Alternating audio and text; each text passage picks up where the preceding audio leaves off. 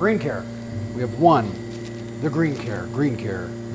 ISO 13485 CE KN95 respirator black, made in China.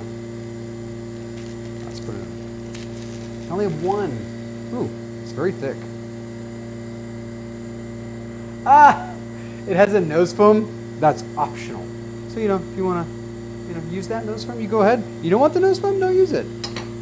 We're about options here at GreenCare. Okay, so interesting.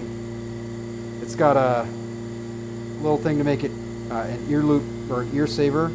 So this is like that really thick spun bond that is like shiny. It looks like it's like an actual mask.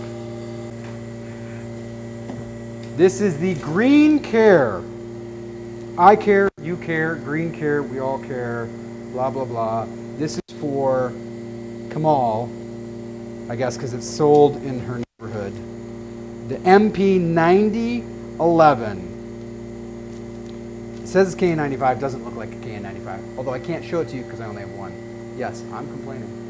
That's a complaint. Survey says, all right, Kamal, do we like the GreenCare? 98.59%, are we happy? Look at that breathability though. That's hot garbage. Almost 300 pascals, that's above spec.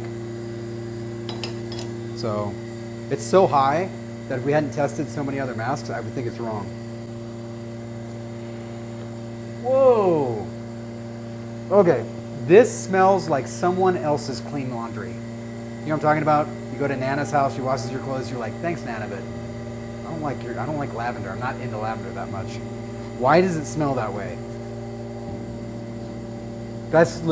I might be going crazy, but that's legitimately exactly what it smells like.